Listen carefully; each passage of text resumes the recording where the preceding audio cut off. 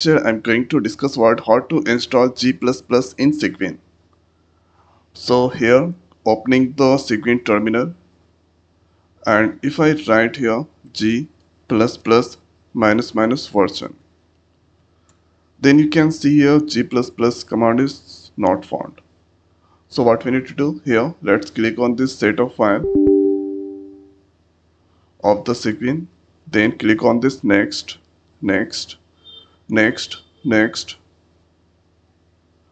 and for this one internet must be connected. You can choose any or download sites. So this doing some download,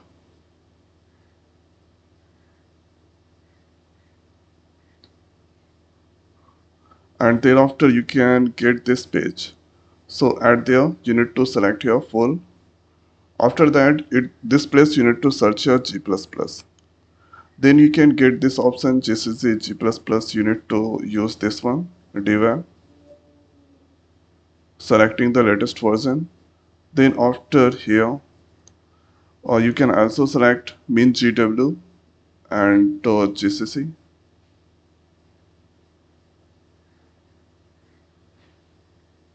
So after selecting these tools, let's click here on next and click on this next.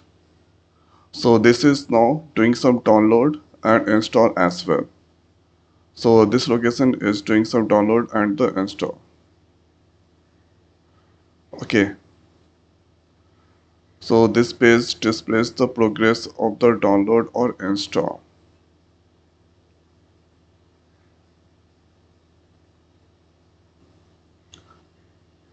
Now you can see installation status that's completed.